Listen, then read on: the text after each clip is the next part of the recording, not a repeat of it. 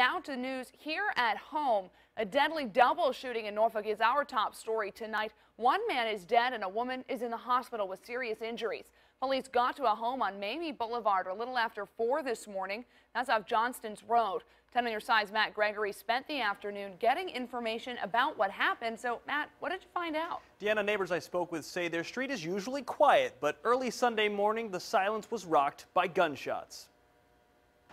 I was up around 4, and I heard like 3, 4, 5 pops. Neighbors say last night they heard a party going on at this home on Mamie Boulevard. One man told me that the late night parties happen often at the house, but Saturday night's get-together took a deadly turn.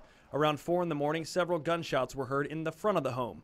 A nearby neighbor says the sound shook her awake. I just threw my child down on the floor and called 911. Because I heard screams of death. The neighbor asked to remain anonymous. She says she ran outside and saw people scattering and cars driving off. There was a man and a woman suffering from gunshot wounds. She ran over to the man who was bleeding heavily in the road. I felt helplessly, like I couldn't really help him. When I was there, he had a pulse on him. It was kind of fading, but I don't know, I just was wishing for the best. She stayed with him until paramedics arrived. Police say the man died at the scene. Paramedics took the woman to a nearby hospital with serious injuries. And back on the quiet street on Mamie Boulevard, the neighbor closest to the tragedy can't look at her neighborhood the same way. I can't get the image out my head for nothing.